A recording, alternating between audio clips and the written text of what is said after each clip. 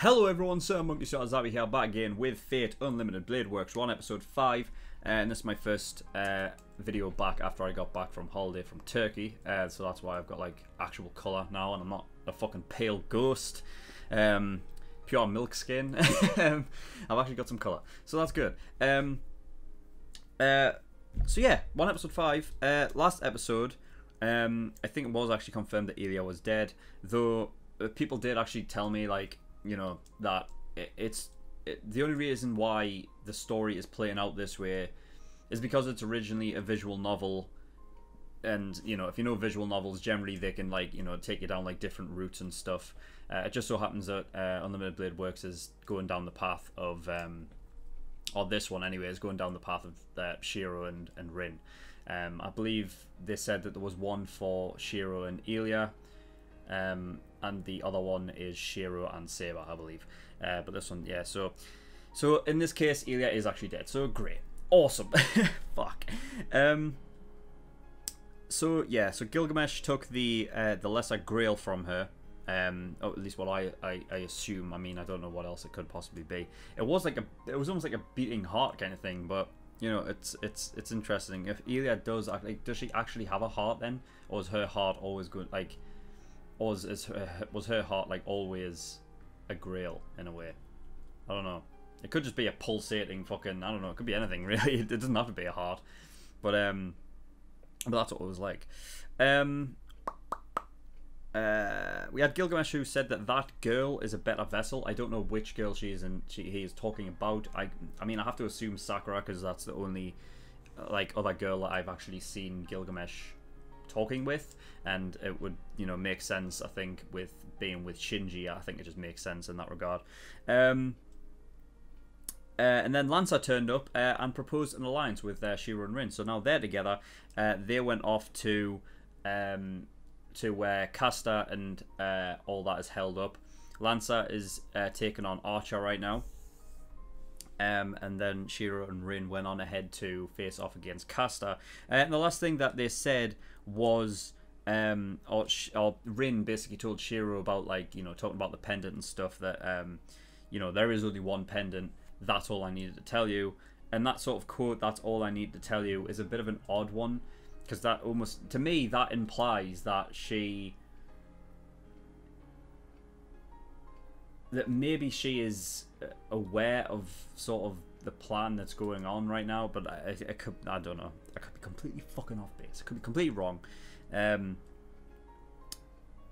we'll just have to wait and see. But she is adamant that there is only one, and that is it. So it has to be a case of them two pendants are the same pendant. It's just a case of, because of time stuff, it's all like, you know, fucking time travel, man. Screws up everything. But yeah, I think that's all. So I think we're just going to get into this next episode and see what we get. So without further ado, oh yeah, when I was away on holiday, I was playing volleyball and I fucking jarred my middle finger. I don't know if you can tell, but you see how fucking fat it is? Like, the knuckle around there is like proper swollen. It's like proper fat compared to the rest of them, yeah? I was playing volleyball and I jarred it really bad, so it's gonna be tough to fucking write, but I'll do my best. But yeah, that was all. So let's get into this episode, see what we get. Let's go.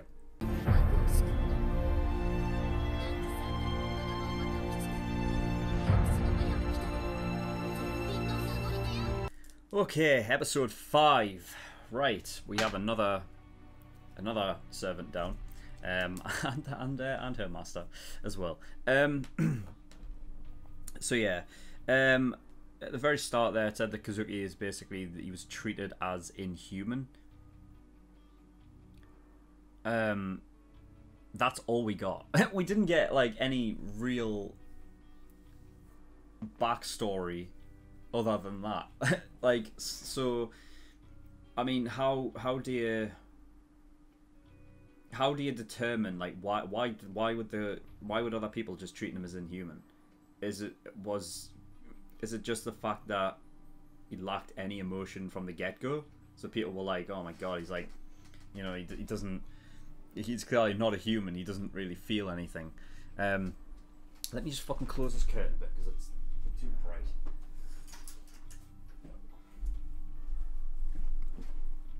yeah, so I don't know if it's just that or what. I mean, I figured the reason why he is so cold, straight-faced, nothing phases him, is I thought that would be like a result of him being treated as inhuman. You know what I mean? I thought that would have been the case. I didn't think it would be like the other way. You know what I mean? Where people treated him as inhuman because he was like that in the first place. But I mean, it's the only really, it's the only explanation I can really come up with, because that's all we really got. And then all that was his objective, as he never stated beforehand in the first place. His objective was to return something to its rightful place. Now, when he first said that, I took it as, oh well, it was Castor, right?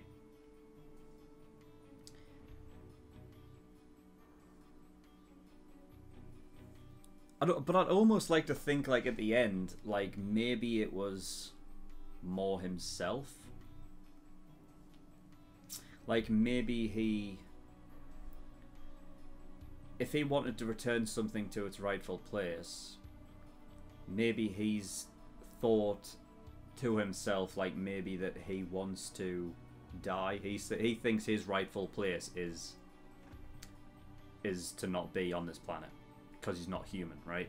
So maybe it's one of those things where that's the reason why he decided to fight Archer after Castor had died, even though, you know, he knew he wouldn't be able to beat him. But I'm almost tempted to think that that's what it was, and it wasn't necessarily anything to do with Castor, really.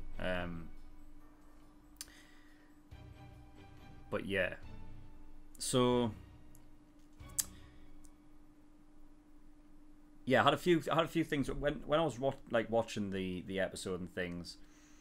Rin said, like, defeat Castor before the Archer and Lancer battle finishes. Now, I didn't know in what regard they were thinking about. Like, I mean,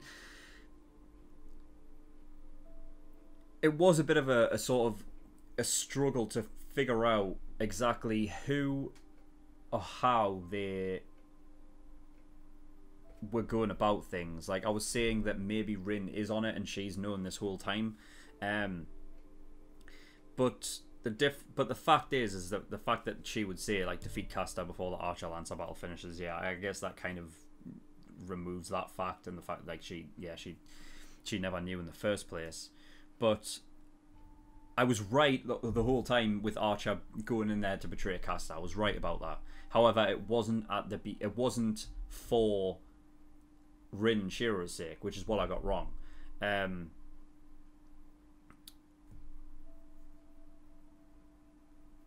So the plan was, I think Archer probably would have realised that,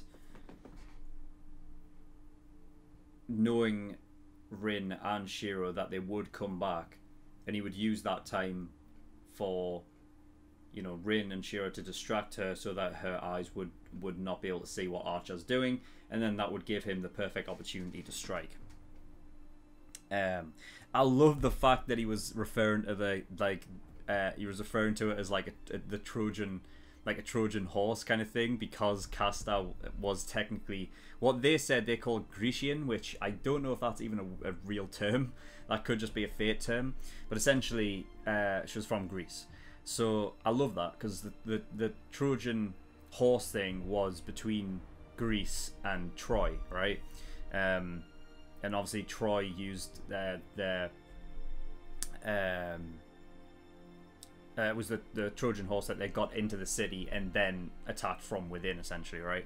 So yeah, I like that. I like that little the little sort of just the nods back to history, just everything, like even the things that don't need to be included, they include it, and I like it. So yeah, interesting enough, Lancer's master, the first time they fought, so the first fight that we actually saw, which was between Lancer and Archer, he said that Lancer's master actually ordered him to return without killing Archer for some reason. Why would that be? That's an odd one, isn't it? That is an odd one. Why would that be, though?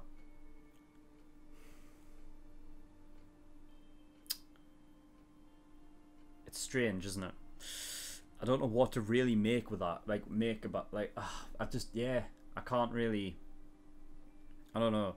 But he used his, Lancer used his Noble Phantasm again, which I did specify, like, Saber was able to dodge it because of her, like, sort of luck ability, right?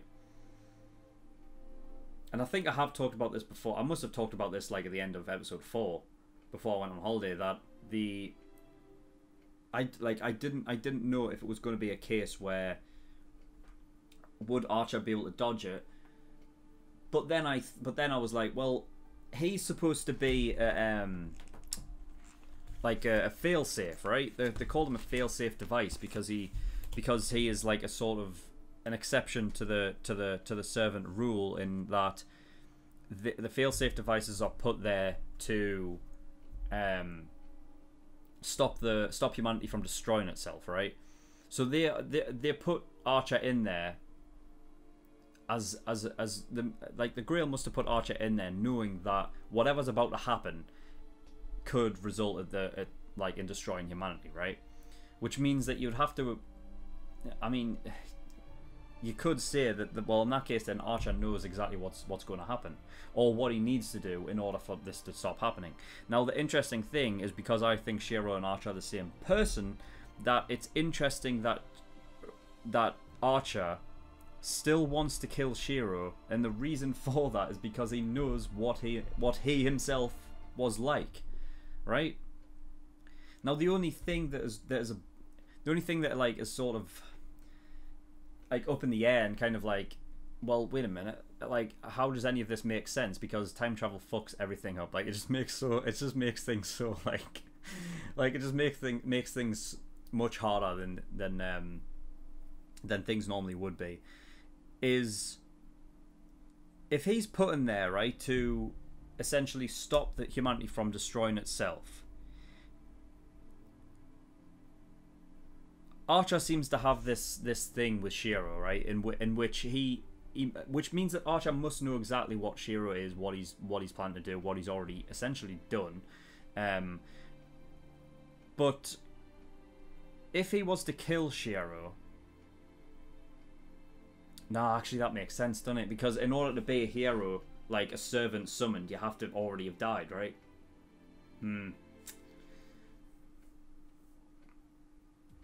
So maybe he does actually kill him at the end of this. But then it just means it's a loop, right? Like there's always a time loop going on, where the Shiro we know now will have to come back again, like, and just do it all again, do it again, kind of thing, you know?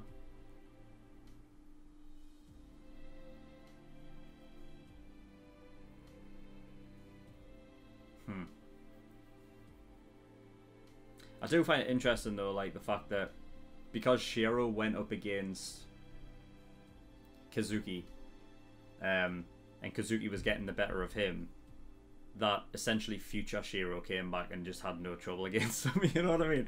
Like, future Shiro killed him, but past couldn't. You know what I mean? It's just like a kind of like a nice sort of kind of, you know.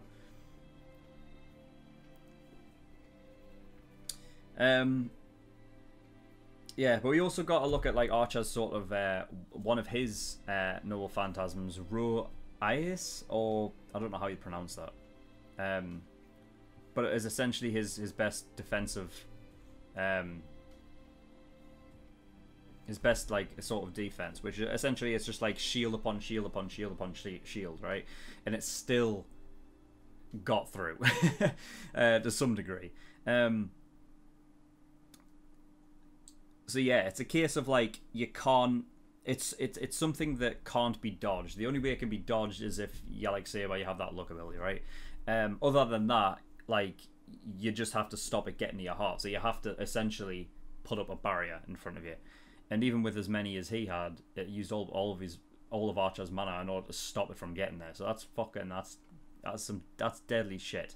And while it's still like, I guess it's all right, because it still makes the Noble Phantasm still, like, you know, like, strong, and I guess it's still you know, it's still like fearful with that, like, in play.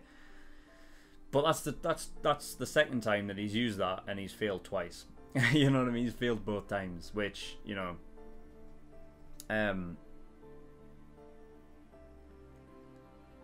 you've got to think one of these times he's going to be able to use it, and it's going to work. I mean, who's he going to use it against? Because now there's only 4 left, and there's Gilgamesh, Archer, Saber, and Lancer. Like, who out of those is Lancer gonna pierce with that thing? You know what I mean? The thing is, with the Noble Phantasm that powerful, it's essentially a fucking, like, you know, a certain fucking hit. But, like, and he's used it twice and he's missed twice, so I don't want to get to the end of this show and it hadn't been used, like, you know, it hadn't have hit its target once. I want him to hit one, but I'm looking at, like, who's left, and I'm like, who the fuck is it gonna hit? Who can it hit at this point? I mean, if Archer's whole plan, like, if his whole deal is to just be there to stop the destruction of humanity, in which case the whole point of him being there is to take out Shiro, then maybe after he's taken out Shiro, maybe Lancer and Archer have that, like, thing, and then, you know, he doesn't dodge at that time, you know, because then at that point I think maybe Archer's purpose has kind of been fulfilled anyway, and it would be sort of like a bit poetic in the fact that that was the first battle we saw in UBW and it's the last one, maybe, I don't know, but then that would basically mean that Saber would be out again. Which, you know what I mean, like, after Zero, you know, and saying, like, oh, but that's the thing, though, you know what I mean, I keep saying this is like, because I'm thinking about this as like a whole story, I'm not thinking about, like, the other routes, which I kind of should be, because I'm like, you know, because I'm thinking about it as like, oh, fucking hell, after the end of Zero and Saber, like, clearly, you know, saying, oh, like, I'll win it next time and I'll make sure I do, you know, and so my sort of, like, my mind is, like, telling me, like, what, like, story-wise, that, yeah, it would make sense that Saber would fucking win and, you know, basically, live up to what she was saying at the end of Zero, you know what I mean, because then it makes, like, a complete full story. But I mean, I guess that would happen in the visual novel, in the Shiro and Saber route, right? But not in this one. Which is, so I need to start, like, thinking. Fuck, that's so much more thinking to think about, though. Just the way that I'm thinking about it. Maybe I should just separate them, right? I'll just separate them. So I'll just keep talking the way that I normally would, and just think of it as a whole story, even though I really shouldn't. But, you know, it's much easier that way, you know. It's just that I don't want to fucking say about it. But I mean, I guess at this point, knowing that, you know, it's not the Shiro and Saber route, that Saber isn't going to win. Gilgamesh, I mean, like, I don't know. I don't know.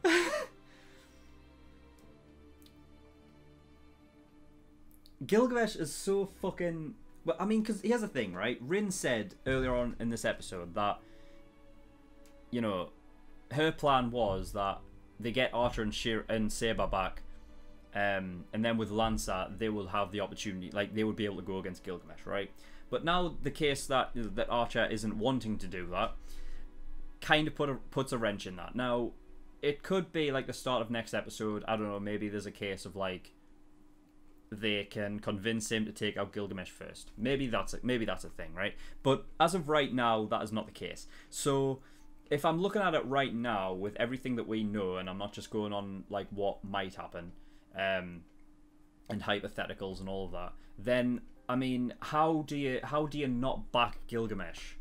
Because he's the most fucking OP bastard ever. Now, I would have to. You see, even with Lancer, if Lancer was to go up against Gilgamesh, right, there is nothing There can't be. I don't think. You see, I say this, but then Gilgamesh would fucking pull out something out of the bag that would that would mean he would just. I mean, I guess he would just have to use the chains of heaven, right? And like, immediately on Lancer, right? I guess so. I don't think even Gilgamesh. I don't think he could pull anything out of the bag that would be able to stop Lancer's Gaia Ball, right? I don't think that would be the case. So I guess Lancer would be able to take him down. And I mean, they're still on, you know, they're still like an alliance, right? So there's still that, I guess. I mean, here's the thing, like Archer keeps going on about how he's doing this because it's the, you know, he basically joins the one that's going to succeed, the one that's going to, you know, the winning side, essentially, right? Now, if he knows about Gilgamesh and all that, then he's got to assume that, you know, he's going to be better off joining the rest of the other servants, because literally you could easily do that. You could just join with Shiro and Rin, and then you've got Saber, Lancer, and Archer himself, and Gilgamesh is the only one left. No matter how good Gilgamesh is, there's no way he's taking on them three. There's no way. So then, in that case, then you've got to assume that Archer, he was just saying that as a way because Castor was listening in, right? That's got to be it. It has to be, and that's not his original, his objective. Again, like I said before, he's a fail-safe device, so his true objective will probably have to involve killing Shiro or something along those lines. You know what I mean? Like, it's a different objective. It's an objective for the sake of the world, not for the person, like the entity themselves. So yeah. So yeah, at the end of the fight between Archer and Lancer, Archer was like, if you notice that Castor can't pry on what we're doing anymore. And then yeah, Lancer picked up on it immediately. Like, Archer didn't have to explain anything more than that, and Lancer was already like, oh, so that's what you're planning. Right? And then he left. And then he left. It's interesting, like Lancer's sort of what his plan was. I mean, it could have just been down to actually his master's plan, and that was what it was. Because Lancer did willingly join. Like, there took no diplomacy or anything like that. He just went up to Shiro and Rin and was like, yeah, I think I'm going to join you guys. The thing is, Rin specifically said, don't kill Archer, right? And then after the fight started and Rin and Shiro had left, Lancer was basically saying, I don't have to hold back anymore, I'm going to kill you. You know what I mean? So, I don't know what the plan was. Like, if Lancer was just doing it just so he could get a chance to go up against Archer, then I guess there's that. But, I don't know. I mean, I have to think that it's the master behind it pulling the strings, because we still haven't seen her yet.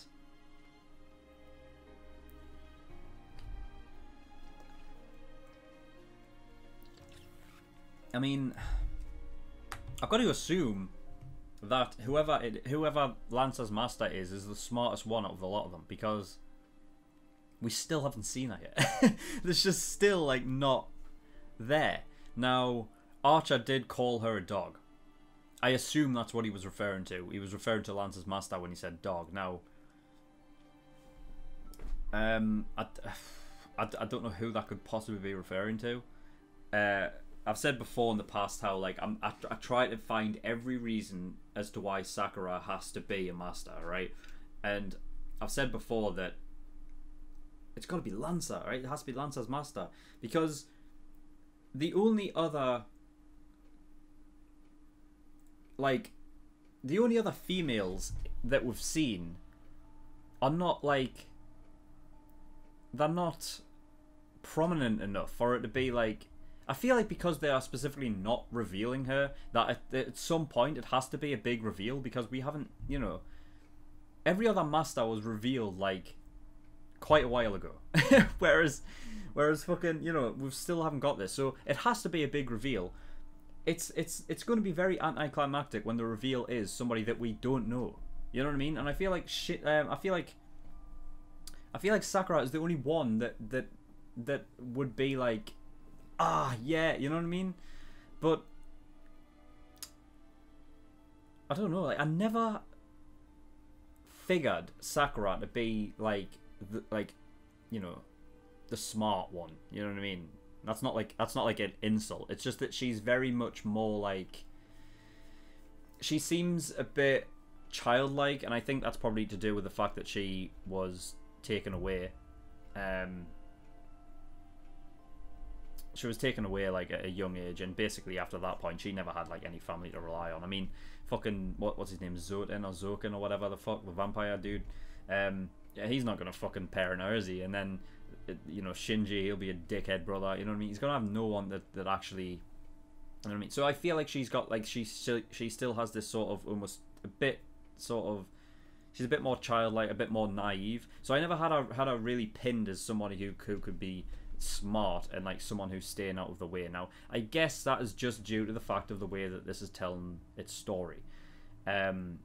Sakura might just be on a low profile, like not, it might not even be in her hands, even though she is the master. You never know. There could be someone else behind the scenes, like, you know, helping on.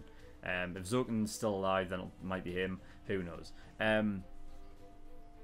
But you'd have to assume that if that was the case, then Gilgamesh and Shinji have got to be aware that that is the case. You know what I mean? Like, because they're not stupid. Especially, well, Shinji is. Gilgamesh isn't though. Like, you've got to assume that Gilgamesh would already be aware that Sakura would be Lance's master at this point. So there's that up in the air. It's like, you know what I mean? But I feel like since in episode 4, Gilgamesh basically took the fucking Grail, the Lesser Grail, and said that that girl was a better vessel, the only one he's been talking to is Sakura. I feel like that's her part of the story, so why would she also be Lance's master in that case? In which case, Lance's master, I'm sure they have confirmed it's a female, right? Who the fuck? Who is going to be it that I'm going to be like, what? I don't know. I don't know. Maybe it might be a like, somebody comes back from zero. That'd be fucking nuts. That'd be nuts. What if it's fucking, what's her name? Oh god, I'll never fucking be able to. What if it's oh, what the fuck? What episode was it? The girl who fucking who Emiya was with when they were on the island. Shirley? Was it Shirley? What if it's her? That would be nuts. I mean, yeah, at this point, it's all just fucking speculation. And I mean, whatever. We'll not go into that anymore. But anyway, yeah, so Archer came in, did essentially what is the same as a Gate of Babylon. So how the fuck has he gotten, like, what's that power all about? Like, where's he gotten that from? He said trace on, right? But that's not like the summoning thing, right? That's not the summoning magic, right? Is that what they called it? Did they call it summon magic? Or what? I feel like it was, but I might be fucking.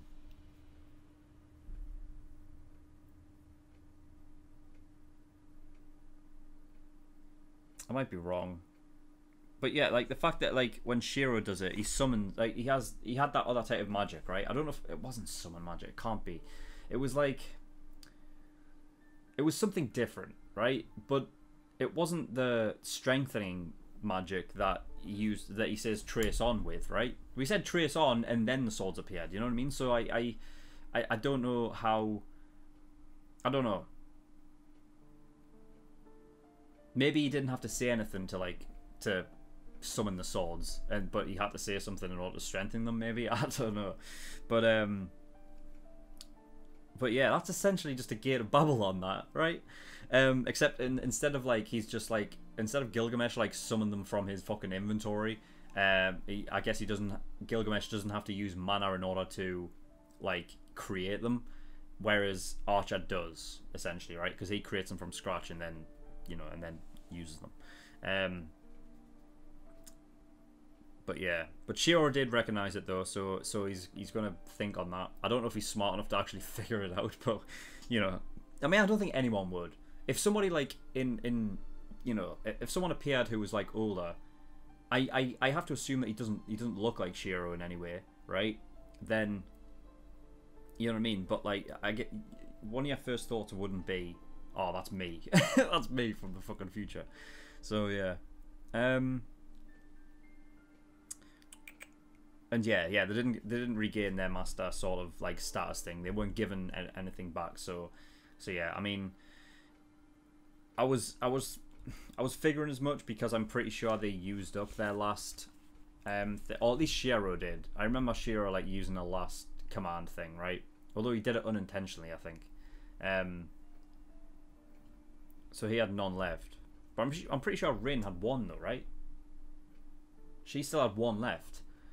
So it just wasn't. It just wasn't an automatic thing where it got back to her. So I guess that's it then. I guess they have to. You see, with Saber, I can see Shiro and Saber just fighting side by side without the, you know, because that's what Saber's like. You know what I mean? She's incredibly loyal and you know what I mean? She's kind that way. So I can see those two just teaming up just on that basis. You know, it's not a case of needing command spells in order to do it. The only thing I would have to say is that it's not official, right? So therefore, Shiro can't like Saber can't pull from Shiro's mana pool anymore, right? Because they don't have that. So they have to rely entirely on their own. Well, this is wait a minute. This is going to be fucked then. You've got to because don't they require a master in order to stay summoned over time? Like they're on a time limit now, right? Eventually they'll not be able to keep like their physical form, and they'll go into the fucking, I don't know, into the fucking void. I don't know. But don't they have a certain amount of time if they don't have anyone to take any mana from? They need like a master, right? So, oh fuck. I don't know. Maybe there is something they can do. Maybe they can do something with like they could do some like diplomatic reasoning with Archer and basically say, look, you're on a time limit, right? Come, because I'll be a master again, and then we'll do. You know what I mean? I don't know. We'll have to see. But yeah. So that's it. That was it for episode 5. Yeah, really good episode. And yeah, we lost Kasta and Kazuki as well. So yeah, that's going to have to be explained to Issei, is it? I think it's Issei. But yeah, that is all. So thank you everyone for watching. In the description below, links to certain things. Discord, get yourself over there if you want any information regarding my my channel and my videos and anything like that. Go over there, and also you can come over and talk to me or the community if you wish. There's also my website, SirMonkeySuit.com. All of my shit is over there, like all my videos and stuff like that. There's also forums where you can request shows that you want me to react to and things like that for when polls come around and stuff. So get yourself over there and become a member in order to do that. And Patreon. So I do have a Patreon. If you do want to support me, that'd be very much appreciated. There's a bunch of different tiers and rewards depending on how much you want to support me with. So there's the early access tier for $5 a month. Gives you access to shows a week early, and gives you 4 episodes of Fate every single week. Though by the time this comes out by the time this video goes public to YouTube and everyone, it'll be a different show. So just make sure you pay attention for that. See what show that is, and you get 4 episodes a week for it. $10 a month. That's a full length. Gives you access to my full length library. Everything I react to gets a full length. $15 exclusive tier gives you access to a bonus show I'm currently reacting to, which is 7 Deadly Sins, and also movie reactions. Okay, so the first one is going to be My Hero Academia 2 Heroes. Yeah, the first My Hero movie. I'm still like debating on whether or not I'm going to make that public at some point. I may do, just as a sort of like a teaser into the reaction thing. But yeah, that's $15, the exclusive tier. $50, that is the elite tier. So every time you pay $50, you get a choice for a show that you want me to react to, and I will react to it. It will go at the back of the list behind about 7 shows. Might take me a while to get round to it, but I will do eventually. But if you don't want to wait that long and you want your show to be reacted to next, and you want to get God tier, which is $100. But that was it. So thank you for watching. I'll see you next time.